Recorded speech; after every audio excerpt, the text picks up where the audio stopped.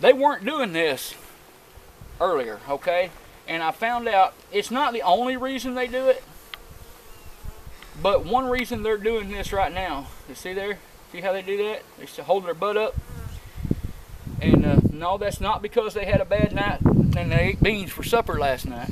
They do that because, like I said, they're telling all the other foragers that are out searching for pollen and nectar, they're saying, hey, you might not know it because this big yahoo here, he put a bunch of smoke in our hive that's going to cover up our scent.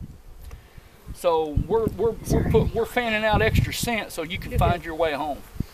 And well, anyway, I hope you enjoyed this. And some of you guys, some of you older beekeepers, if you're watching this, I know you're probably laughing at me because, well, just because that's part of the fun of being an older beekeeper is you laugh at the newbies. And that's okay. I enjoy doing this, and I am so tickled to death to see those queen cells in there.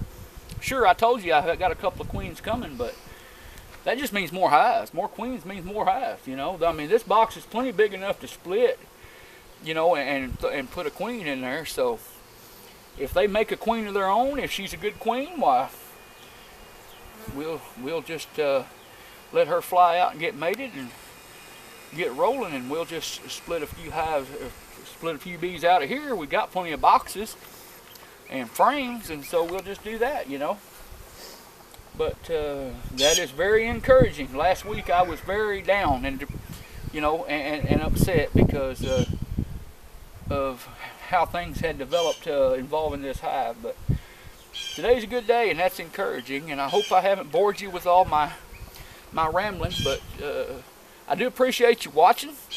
If you haven't already done it, we're going to try, I'm not going to say at this point a set time. Some put out a video every month, some put a video out every week.